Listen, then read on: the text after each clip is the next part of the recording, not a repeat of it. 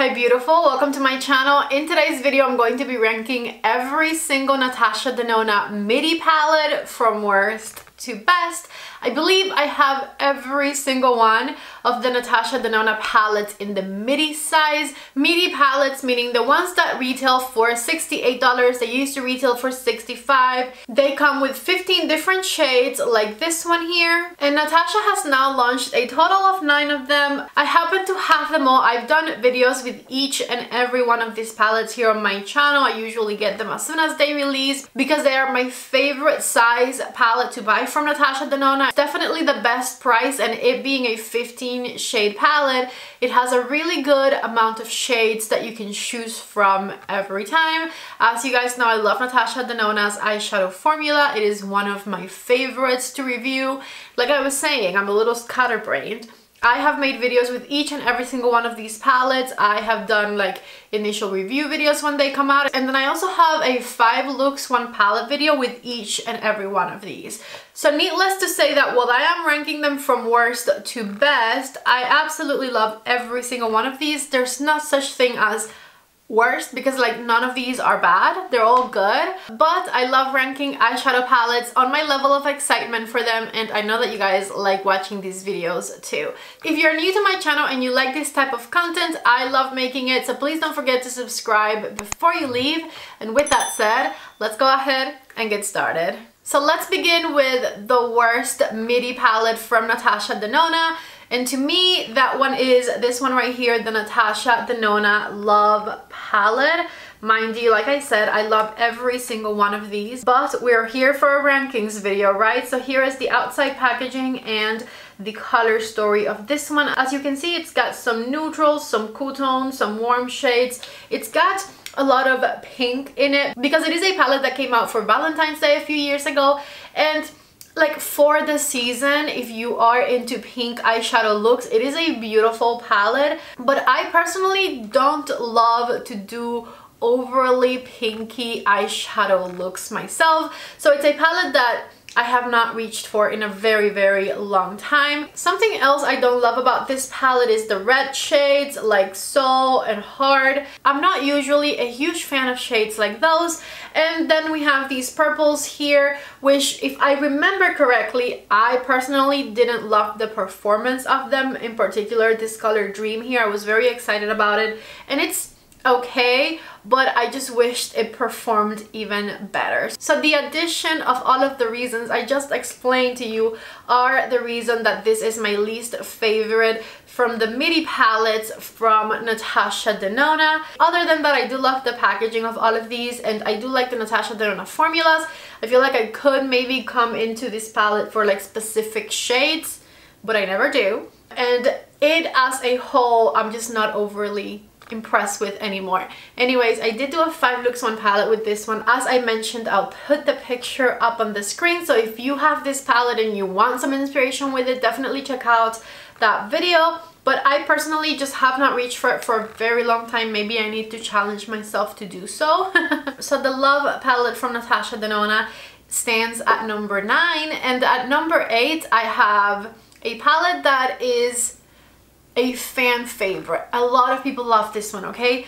But I don't. And that is the Retro palette right here. Take a look at the outside packaging, which I love, and then here is what it looks like on the inside. The main reason that I don't love this palette is because I feel like it's borderline too cool toned for me. You know what? It might not actually be the fact that it's cool toned, because I do love cool toned shades.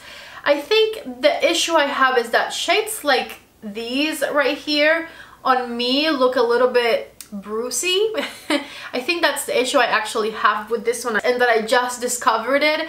Shades like these on my skin tone at least look like bruises, and so I don't find it flattering on me. The main shades I do love about this palette are these shades right here on the right, because they're a bit more on the neutral side rather than cool toned. So that kind of discards half of the palette for me that I'm just not as in love with. I did a 5 looks 1 palette with this one as well, where I created some looks that I did really like, but at the end of the day it comes down to whether or not I'm reaching for it on a daily basis, and this is just not a palette that I reach for all that much. And when I think of it, I just think of like the shades that I'm not like overly impressed with this one. However, now that I know exactly why I don't like it, meaning the bruisey shades, maybe I could just find a way to work around those so that I can get some use out of this one, because it is Natasha Denona and I do love her formulas and I think I should use it more. I do love the outside packaging of this one a lot. It's this really beautiful nude rosy shade. So yes, even though I know that this is a lot of people's favorite, those are the reasons that this one is just not mine. And it stands in the 8th spot. At number 7, I have a palette that got very mixed reviews. I feel like a lot of people aren't a fan of this one, yet it's not my least favorite in my collection, and that is the Zendo palette right here. It has kind of a metallic orange face to it, but the camera really isn't showing it that well. Anyways, here's what the inside of this one looks like. It's got a very kind of stark difference between the two sides of the palette. This one's very like cool tone green right here, and then you have a lot of really warm shades on this side. One of the main reasons I love this palette is this shade down here called Yama, because it is a duochrome shade that mixes the warmth and the cool tone. So this one, even though like on the screen it kind of looks green, it has orangey gold shades in it, and it also has shades that are more on the green side. And so my favorite looks with this palette always have this shade in the middle, because I can combine the greens with the warm shades and just pop that shade in the middle as like a perfect transition, and it looks really beautiful. Of course, I did a review video with this one as well, and a 5 looks 1 palette that I really enjoyed doing, and it's one of the reasons that this palette is one that I like a lot, because I was able to create some really stunning looks with it in that video. And ever since, I have been a fan of combining warmer orangey shades with like teal minty colors. I feel like it's a very flattering, and so this is the palette at number 7. Okay, my 6th spot is, I believe, the first ever midi palette from Natasha Denona, and that is this one right here, the Sunrise palette. I believe this was the first one that came out in this size. It came out during the summertime, I remember, because I remember thinking that this was a perfect summer palette, and it honestly is. First of all, I am weak for like yellow shades on the crease of my eye, and this one has not one, but like 3 warm shades you can put on the crease of the eye, and they look so beautiful. It has some pinks in it that are not like that bruisey color. I actually do enjoy putting these types of pink colors on my eyelid.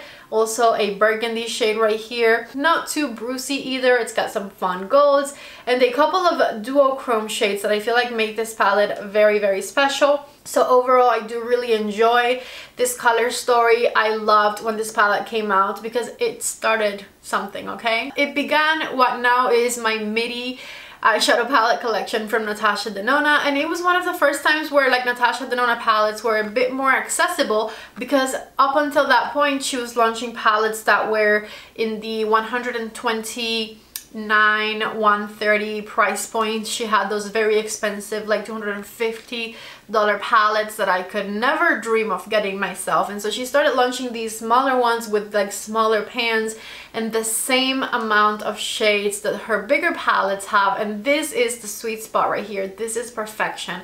And I hope that she continues to grow my collection with new releases of this size. I mean, it's been like 3 years, so by now we know and expect this size palette to come out, but I'm very excited that she decided to downsize her palettes and make them more accessible, you know? Anyways, absolutely love this one here. It is a perfect summertime palette, and another one that I actually reach for much more. At number 5, I have a very colorful palette that came out just last year during the springtime, and that is the pastel palette from Natasha Denona. First of all, the packaging is cotton candy dreams, okay?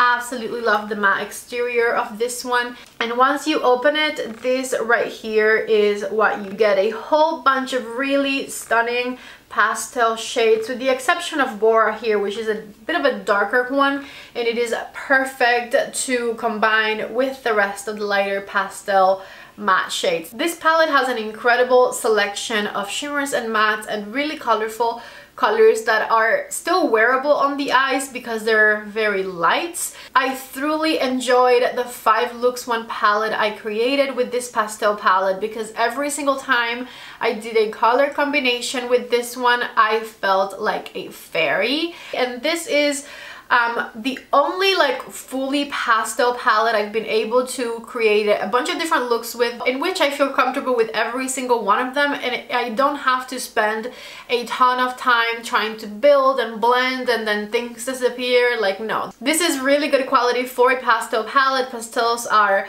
tricky to do, and I honestly just love this one. So this is my 5th favorite, and the only reason it's not like higher up towards the front is because it's not a color story that I wear every day, but it is beautiful and the perfect spring palette, of course. At number 4, I have a palette that was like my number 1 for a very long time, but I think my taste in eyeshadow maybe has changed a little bit, and that is the bronze palette right here from Natasha Denona. Once you open this one, here is the inside. So a palette like this one is obviously really nice and wearable because this is a color story that you can wear on a daily basis. You can create really nice soft looks with this one that are wearable in a business environment, or you can glam things up with it, make things a little bit smokier, a little bit more glimmery, shimmery, and have a really nice, fun, glamorous look as well. Of course, I created a 5 looks 1 palette with this one,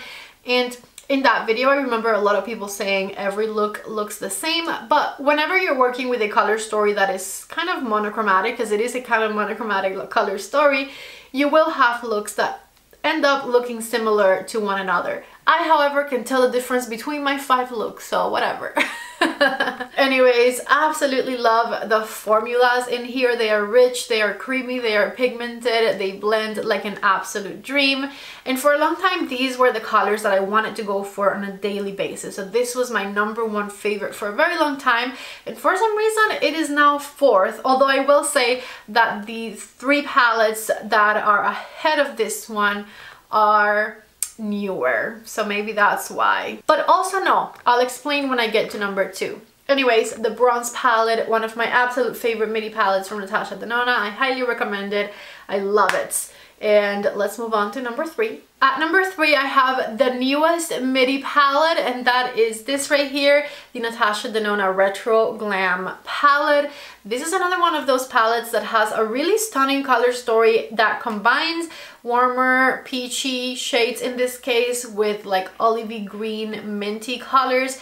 This palette is absolute perfection, and it is a palette that, even though it kind of looks like you might have the shades in here, is actually a very different color story from anything else Natasha Denona has launched, and honestly it's different enough from anything else in my collection, period. I forgot to give you the close-up, but here is the outside packaging, which is really nice and different.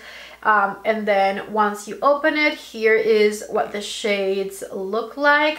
I'm obsessed with the looks that you can create with a palette like this because a lot of the shades are so nice and soft, and so this is a very wearable palette. If you're someone who only uses nude shades on their eyes and is very afraid of color, but maybe you want to dabble into color a little bit, I feel like a palette like this one would be the perfect way, because you still have your comfortable nude shades that you can use, but you can just grab for a green or grab for a peachy shade just to switch things up a little bit and get your feet wet when it comes to using a bit more color in your eyeshadow. This palette is glamorous, it is beautiful. I had a ton of fun creating a 5 looks 1 palette with this one.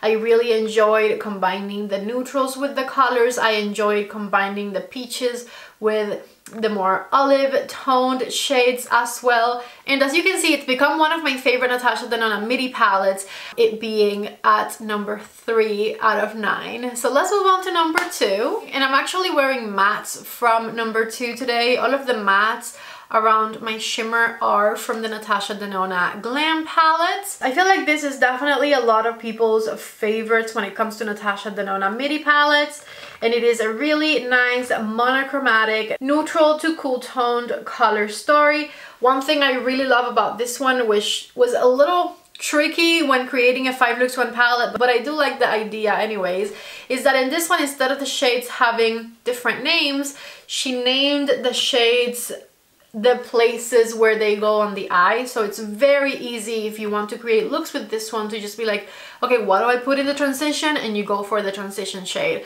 What do I put on the crease? And you go for the crease shade, and so on and so forth. Anyways, last time I did a rankings video, I believe that I put the bronze palette over this one. Like, I loved this one more, and that's why I was saying my makeup taste has changed, because now I like this one more than the bronze palette. This past year and a half or so, I have been much more into like cooler toned shades, and I love combining cool tones with warm tones, as you can see on my eyes today. Anyways, this palette is fabulous. It is the perfect palette for every day. You can also smoke it up a bit and use it at nighttime. It has a really beautiful formula and a really stunning monochromatic color story. Here's the 5 looks 1 palette I created with this one, which I absolutely loved. And if you need inspiration on different ways to use this palette, you can always reference that video. Although, as I was telling you before, she has literally written where to use each shadow right underneath it, which I think is really clever, and it makes this palette that much more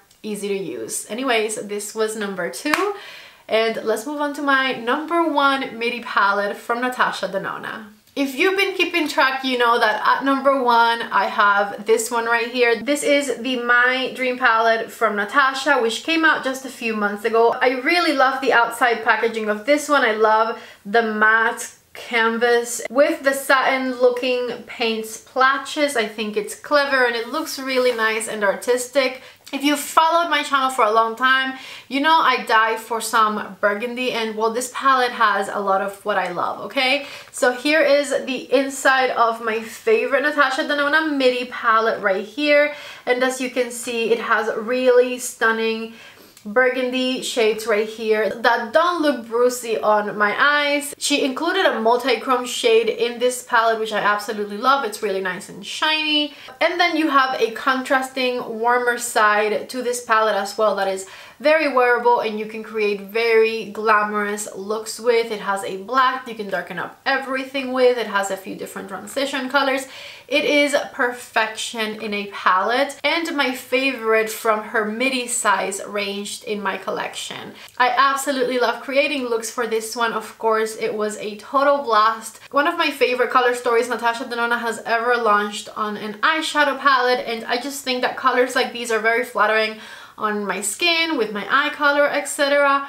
And so of course this is a palette that I gravitate a lot towards, and I'm very happy that she released. The entire My Dream collection from Natasha Denona is also my dream type of makeup, so I've been obsessing over every single piece in that collection since it came out. This palette quickly became my favorite midi palette from Natasha Denona, and I have had a blast playing with it. My main complaint when it comes to Natasha Denona and her midi palette range is that I feel like we sometimes lack a bit of like metallicness to the shades, a bit of glitz. I love glittery, shimmery formulas. I love metallics, and a lot of the shimmers that she uses for these palettes are like, I don't want to say lackluster shimmers because there's not such a thing, since she does have an incredible formula, but I just wish that there was a little bit more glitz to them, and that is just me and my personal preference. I know that a lot of people prefer shimmers that aren't as attention grabbing because they do want to use them to like go to work on a daily basis, but if she could just give us 1 to 2 glitzy shades, like truly glitzy shades per palette, that would be incredible, and I would love her palettes so much more than I already do. So anyways, I really hope that you guys enjoyed this little rankings video. I've been wanting to rank my Natasha Denona midi palettes for a while, and so I'm glad that I finally got to it. If you liked it, don't forget to please give it a thumbs up before you leave. If you haven't yet subscribed to my channel, please don't leave without subscribing. And if you're interested in any of the 5 looks 1 palette videos I mentioned in today's video, definitely check them out next. Anyways, I love you guys so much. Thank you for watching, and I hope to see you back in the next video. Bye!